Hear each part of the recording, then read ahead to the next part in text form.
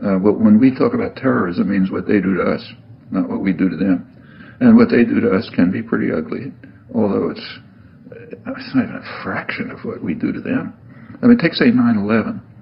That was a pretty serious act of terrorism, maybe the worst single act of terrorism in history. But it could have been worse. I mean, suppose, for example, that Al-Qaeda had bombed Washington, bombed the White House. It killed the president, installed a harsh military dictatorship, brought in a bunch of economists who drove the economy into its worst disaster in history. Well, that would have been worse than 9/11. And I'm not making it up. It happened. What's called the first 9/11 in South America, namely in Chile.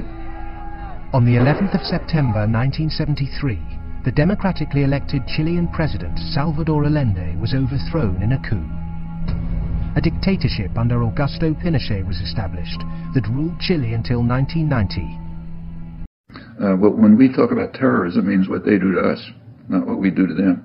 And what they do to us can be pretty ugly, although it's not even a fraction of what we do to them. I mean, take, say, 9/11. That was a pretty serious act of terrorism, maybe the worst single act of terrorism in history. But it could have been worse.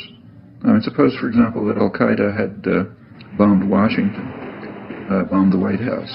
It killed the president, installed a harsh military dictatorship, brought in a bunch of economists who drove the economy into its worst disaster in history.